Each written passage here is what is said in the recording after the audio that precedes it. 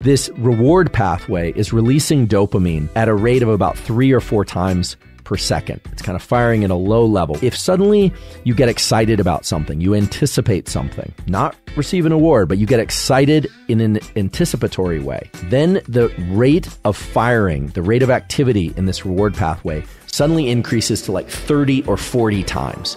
And it has the effect of creating a sense of action or desire to move in the direction of the thing that you're craving.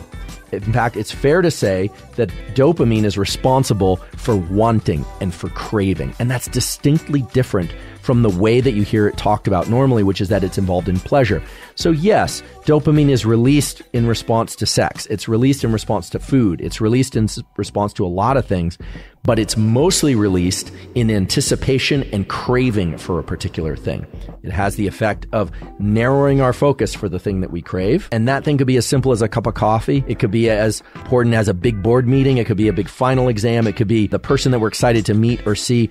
Dopamine doesn't care about what you're craving. It just releases at a particular rate.